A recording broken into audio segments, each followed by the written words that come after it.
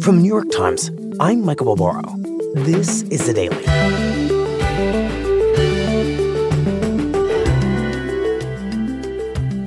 When the governor of Texas announced an unprecedented plan to use local law enforcement to stop the flow of migrants across the U.S.-Mexico border, few communities were more receptive than the city of Eagle Pass, where residents had become fed up with the federal government's approach. Today, 2 years later, my colleagues, national correspondent Edgar Sandoval and daily producer Nina Feldman, traveled to Eagle Pass to find out why the people who once welcomed the plan are now turning against it.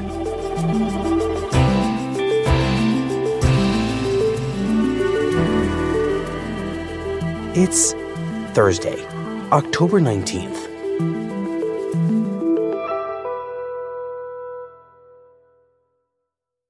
Edgar, tell us about this trip that you just took to the U.S.-Mexico border.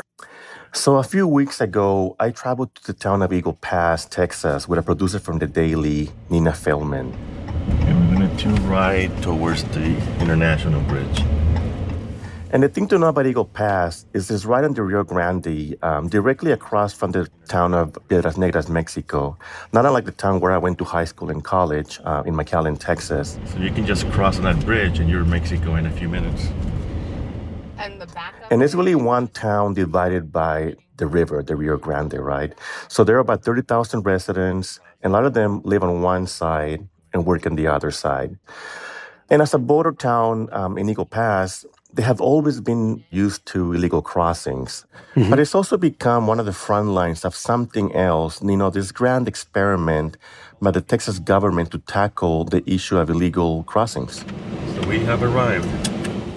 And to understand that experiment, I needed to talk to people who had personal experiences with it. Hello, Miss Urbina, how are you? People like Magali Urbina. Hi, Magali. Nice to meet you. Same here. So Magali's family has been in Eagle Pass for 3 generations. She and her husband are middle-aged and own this big, beautiful pecan farm right by the Rio Grande. My husband was looking for a place to build our retirement home, and we had lots of free time to drive around town, and we found this orchard and we fell in love with it. And mind you, the Urbinas are not farmers by training. She was a teacher, and he worked in the oil industry. And what drew you guys to the farm? The land, the greenery, the trees, the river. The river. Yeah. And once they bought it, they really fell in love with the place. And on this farm, Edgar, what is this couple's relationship to the U.S.-Mexico border and to migrants? Like a lot of people who live on the border, they're used to it. I've seen it my entire life. You would see maybe 5, 6 single men, young men coming across. You're used to seeing clusters of migrants being apprehended by the Border Patrol every time they drive to the grocery store or to the pharmacy. So periodic crossings are a fact of life. In fact, Magali was so used to it that she used to put water in her property for migrants that were crossing because she saw them just like thirsty and looking for help. It just made more sense. If you're going to let them in, give them water. But the Urbinas were totally unprepared for what happened in 2021. Turning back to the border crisis now, the number of unaccompanied migrant children at the southern border is also on the rise. Over 15,000 unaccompanied minors now in U.S. custody, 5,000 of them with Border Patrol. Immigration authorities still struggling to find... Shortly after Biden took office, migrants started to rush the border. The U.S. is on track to see the highest number of illegal border crossers in 20 years. And it didn't take long for people living in towns like Eagle Pass to feel the effects of this. It was late in the summer of 2021 where I started noticing women, a lot more women. And I saw children, a lot of unaccompanied children. Magali and her husband started seeing this huge number of migrants. It was just shocking to see so many people, and then you would see them completely naked getting out of the river. They would swim across the Rio Grande, they would step in her backyard, and they would cut across their pecan farm. Hundreds of people that we would see in town that were not from here. We all everybody sees it. Eagle Pass was being overwhelmed. Police were getting a lot more service calls from residents complaining of more people crossing in their backyard. And there were just a lot more migrants than the city could handle. It was, like normal. That's when I told myself and my husband, this is not right. There's something wrong with this picture, and we should not become immune to it. In the first Democratic primary debate, Biden says when he's president, illegal immigrants should immediately, this is quote, immediately surge to the border. And as all of this is playing on the southern border, this entire crisis is created simply by Joe Biden's actions and words. Republicans were pointing the blame squarely at the White House. Well, look, I guess I should be flattered. People are coming because I'm the nice guy. That's the reason why it's happening. Truth of the matter is, nothing has changed. Biden defended himself, saying that this problem started before he even became president. It had nothing to do with him. There was a 31% increase under Trump because he was a nice guy and he was doing good things at the border. That's not the reason they're coming. And the truth is that between the pandemic, the situation on the ground in Central and South America, and the change of administrations, it's hard to point out just one reason that crossings were going up. But crossings were up. My phone has been ringing off the hook from ranchers in this region and regions west of here. Meanwhile, about the dramatic increase in the number of people who are crossing their ranches and causing mayhem on their ranches. Texas Governor Greg Abbott said he was going to go around the federal government. Texas is not going to shy away from stepping up and filling the gap that the federal government has left open. And just deal with the border himself. We've launched Operation Lone Star. He came up with this plan called Operation Lone Star. Right, and we've covered Operation Lone Star on the show in the past. It was unusual because here was a governor of a state saying that state government was going to do this role that has traditionally been carried out by the federal government, which is secure the border. Right. It was sort of like, move over, I'm taking charge. We're ready. We're waiting for you. If you dare step into the state of Texas, Texas will use every tool and strategy we can to arrest anybody who's violating the law, to put behind the bars anybody who's violating the law, to make sure that the laws in the state of Texas are going to be enforced. If you are a caravan or... Abbott's plan is to send a huge number of Texas National Guard troops and state troopers to fortify the border and more aggressively seek out migrants who are crossing illegally. And one of the places where Abbott implemented Operation Lone Star was Eagle Pass. And Edgar, how welcome or unwelcome is Abbott's plan to have the state fill in for the federal government in Eagle Pass with people like Magali? Very welcome. People like Magali were really grateful that the governor had this plan, And Magali, to be clear, voted for Abbott. So it makes sense that she would trust the promise that he's making, to deal with this problem. But even people who didn't vote for Abbott realized there was a problem. Oh, thank you. We're going to go to the left then. And one of those people is Jesse Fuentes. I just turned on the air. We can sit out here if you want, or we can sit in the little library in there, however you're comfortable. Jesse grew up in Eagle Pass. He's a Democrat. Like I said, we grew up a couple of blocks from the river. So we were at the river every day. We were in the water. We were fishing. We were playing mud ball fights. He actually runs a business giving kayak tours on the river. And that's giving him an up-close view to see in this surge. I mean, you could see that federal forces were a little overwhelmed. And even he was seeing that there was a need for some sort of intervention. Because people were everywhere. And I understood that we needed help. And so when he hears about this idea, Operation Lone Star, he thinks it could really help. Were people initially, like you, also hopeful and welcoming of that help? Was there anticipation? I think there was optimism that they were going to come in, they were going to help us control it within the norms, that they were going to work with Custom Border Protection, and there was going to be an amazing control or security without cruelty. Like a lot of people in Eagle Pass, I think he was really hopeful. He wanted to believe that Operation Lone Star was going to fix everything. I think of the traveling angel genre of film where, the good guy comes to town, he rescues the town, and he rides off on the horse and he leaves. I said, that's what's going to happen. They're going to come in, they're going to help us get it under control, establish operating procedures, and move on. And I was tolerant of it, like everybody else. What elements attracted to you that you heard from the governor back then? That, we're going to help you. We're here to help you. Did he say how? No, he didn't.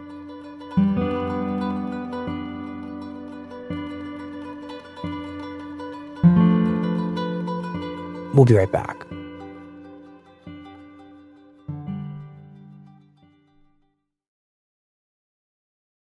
So amid all this optimism from the residents of Eagle Pass, what does Operation Lone Star actually look like there in practice? So Operation Lone Star really hinges on this idea the National Guard members and state troopers will come to towns like Eagle Pass and help Border Patrol deal with the surge. But the problem is, these troops don't actually have jurisdiction to operate on the border. That's really a function of the federal government. So the governor came out with a workaround. The officers have to work with private landowners and make arrangements to station themselves on the property. And oftentimes they arrest migrants who have just crossed over, they charge them with trespassing, and other times they just bring them over to the Border Patrol. So because state police can't arrest people for immigration offenses, you're saying they have to arrest them specifically for trespassing, and they have to do that on the property of willing private landowners who give them permission to do that. Exactly, and Magali and her husband were among the first landowners to cooperate in Eagle Pass. When he was talking about Lone Star, they came to us and they invited us to meetings, and they said that they wanted to put up a fence because there were so many people crossing, and we were okay with it. My husband and first they signed a contract where they basically gave up control to some of their property, especially the areas facing the river. Mm-hmm. And the agreement was initially just to allow the state police to build a fence. That way, they would deter migrants from crossing to their property or funnel the migrants into a smaller area. Mm-hmm. And how did that work out at the beginning? What was that like? It was fine. Everybody was in that corner, which is why we said keep it to the corner, stay away from the orchard, because it's a business. It just makes sense. And at the beginning, it's going well. There's more control of migrants and their property. Then the state police and the National Guardsmen give them a sense of safety. But then one day, she goes down to the river in her property. That day, they just showed up and they just started putting seawire, and I told them we didn't want it, that we had already talked to the state. And she sees the state troopers and National Guardsmen installing a long row of concertina wire along the river with her property. And she's kind of taken aback by this. I didn't like it one bit. I just knew that there's nothing I could do, and I'm not the type that's going to just throw myself and just stop. I just said, okay, it has to happen. There's nothing I could do. I'm by myself. They're not listening to me.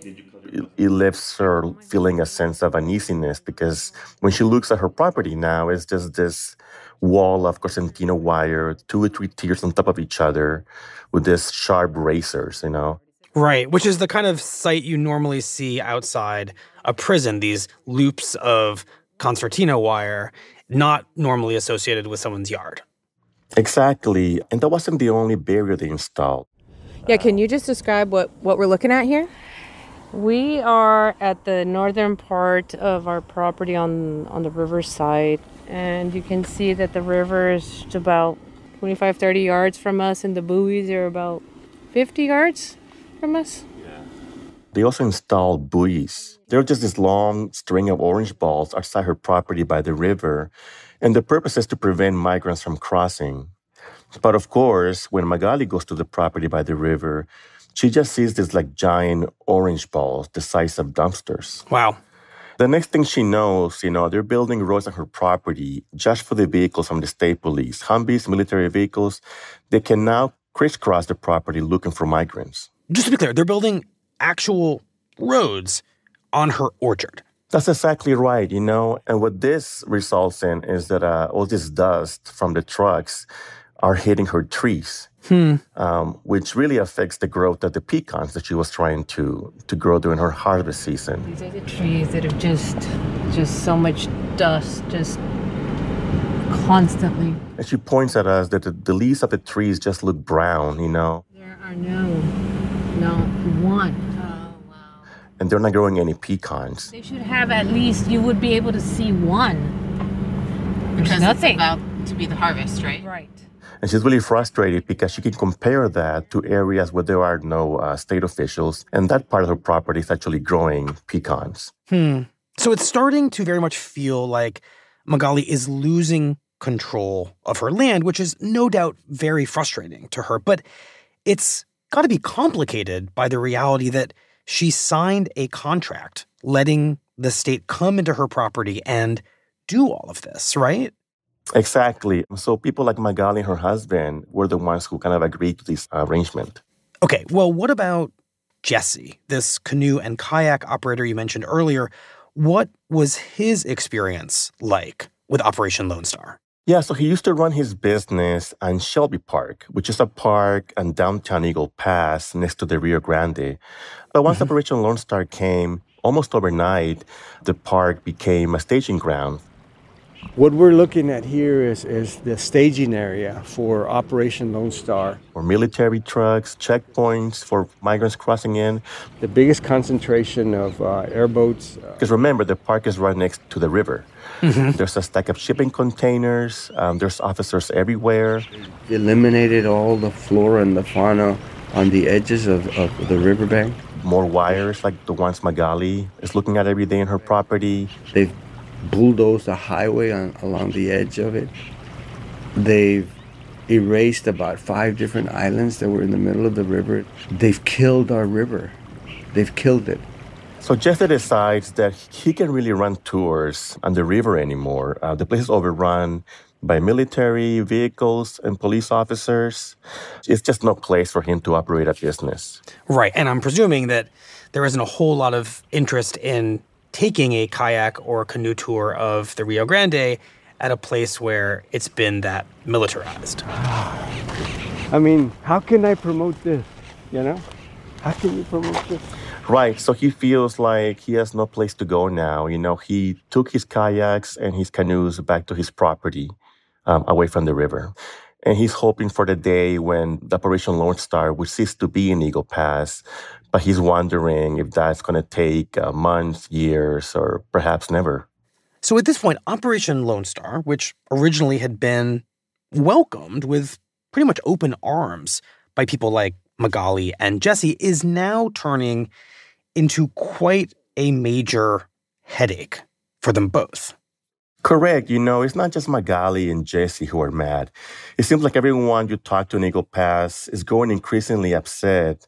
And a series of events that happened over the summer really brings that anger to a head. And happening now on the border, 4 migrants drowned in the Rio Grande in a 48-hour time span. In July, several migrants drowned in the river. A woman and an infant were found unresponsive in Eagle Pass. There is backlash following claims DPS troopers were ordered to mistreat illegal immigrants crossing the border. And then later that month, a state trooper came out and said that he and his colleagues had been directed to turn migrants back in the middle of the river, instead of bringing them ashore for processing.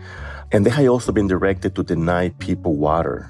The trooper wrote, "I believe we've stepped over the line into inhumane."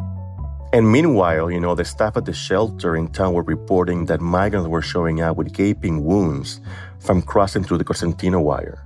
What I saw on the river today, that's not what I want to be known for. I've seen scars on human beings that should not be exposed to this kind of treatment.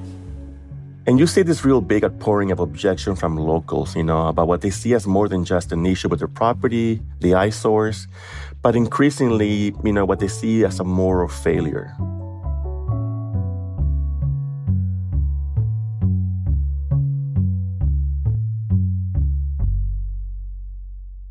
So, Edgar, it feels like the costs of Operation Lone Star have turned out to be very high for the residents. It's meant giving up land, views, river access, even in the case of Magali, business. And The humanitarian cost is also very high. But the deal was you pay these costs and you get border security. So the question is border security what Eagle Pass ultimately got? Quite simply, no. Over the first 2 years of Operation Lone Star, crossings have gone up and down in places like Eagle Pass. But most recently, the town has seen a huge surge in illegal crossings. And for people like Magali, I don't think this is surprising. I was going to ask, has it worked? Has it helped any of it? They're still coming through. Here, it's just slowed it down, like 2 neighbors down to the north of us. They're pulling them out through there. And Magali said fewer people are coming directly to her property, but instead they're going around to her neighbor's property. Like how many people would you say a month these days or a week? I drove by, maybe it was last week, and I saw maybe 70, 80 people in the evening. What was your reaction to that? When you were like, concerned? Well, we all know that it's still happening. Yeah. It's just they're saying that they're stopping it, but all they're doing is just pushing it to the sides. So given how all of this has turned out, how does Magali feel about the fact that she decided to take on such a big role in this operation? I think she feels conflicted about it. On one hand, she really wanted to see a solution, but this is definitely not what she envisioned. I think they sold us one idea, and then we got another. Not just me, everybody down here. She told me that if she had known that all of these things were going to happen in her property, she would have never had agreed to cooperate. Like I said, if they would have painted this picture and said, this is what we're going to do after you worked on here and done all this to your property, we're going to come in here and do this to it and destroy it, well, I would have said, no way. Do you think this dissuades migrants from coming over when they see the buoys and the Cosentino wire and the fences? Just visually, do you think that's... Nah. Mm-mm. They've crossed through the Darien Gap, and they've left some loved ones there, and they got up and they kept walking. This is not going to stop them. At the end of the day, Magali feels like she's back where she started in 2021, and she's growing increasingly frustrated by the lack of solution from any elected official. So I ask her, does she feel like anyone is actually trying to help her now? You've spoken to Democrats and Republicans about this. What are you hearing back from them? Nothing. We don't hear anything other than it's just the other one's fault. It's the blame game. They need to address it. Everybody that's been using it for their own political gain needs to just stop and think, if y'all really care, they all say they care about the United States of America and what's in the best interest for us all, then do it. Stop using it. Why don't they? All you hear is blame, blame, blame, blame. They've been blaming people since, the 60s, 70s, the 80s, the 90s. Who are we going to blame next year? Who are you going to blame in 10 years? Why don't y'all want to fix it? What do you mean when you say don't use it? They all use it when they're running for office. Immigration is one of those things that they talk about when they're all, everybody that, we're going to have a presidential election. But your take is that it's a lot of talk. Yes, and we've seen them all. A lot of people have come down here, and what do they all say, and what have they done?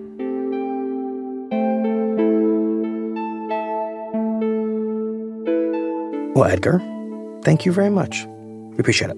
Thank you for having me.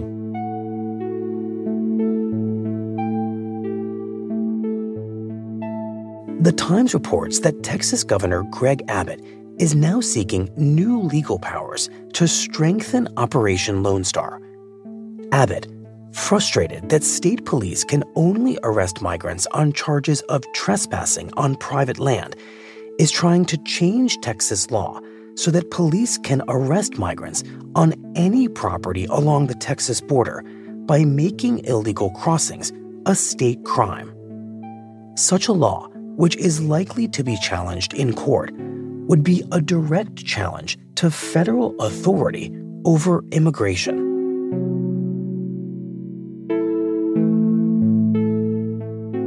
We'll be right back.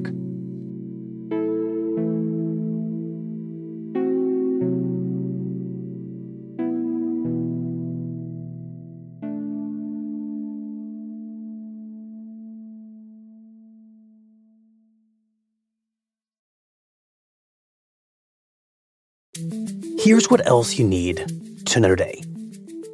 On Wednesday, as President Biden arrived in Israel, both the U.S. and Israel said that early evidence showed that the deadly explosion at a hospital in Gaza was caused by Palestinian fighters, not by Israel. The evidence gathered by the U.S., including satellite and infrared imagery, suggests that a rocket fired from a position in Gaza misfired and landed on the hospital, where it killed hundreds of civilians. I come to Israel with a single message. You're not alone. You are not alone. In a rare wartime speech to the Israeli people, Biden compared Hamas's attack on Israel last weekend to the trauma of the September 11th terror attacks against the United States in 2001. You can't look at what has happened here to your mothers, your fathers, your grandparents, sons, daughters, children, even babies, and not scream out for justice. Justice must be done. But even as Biden pledged American support to Israel, he took pains to call for restraint during its coming invasion of Gaza, invoking America's own excesses after 9/11. But I caution this: while you feel that rage, don't be consumed by it. After 9/11, we were enraged in the United States. While we sought justice and got justice, we also made mistakes. And for the second time in 2 days, Republican Representative Jim Jordan of Ohio lost a vote to become Speaker of the House, this time by an even wider margin than he did on Tuesday, as moderate Republicans once again rejected his ultra-conservative record. One of those moderate Republicans, Mike Lawler of New York, told CNN that Jordan has little chance of ever prevailing. Look, it's clear he doesn't have the votes. I don't see the outcome changing here. And so the question for Jim and for the conference is, how do we get back to work? With the House unable to elect a speaker, there were growing calls to empower a temporary, unelected speaker to carry out the chamber's work, perhaps through the end of the year.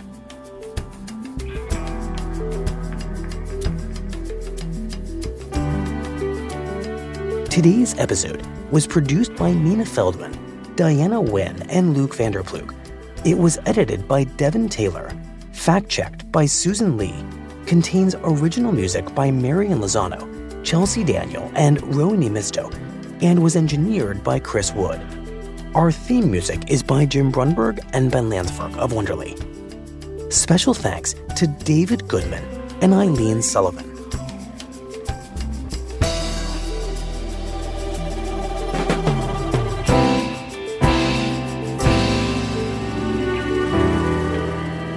That's it for the Daily. I'm Michael Barbaro. See you tomorrow.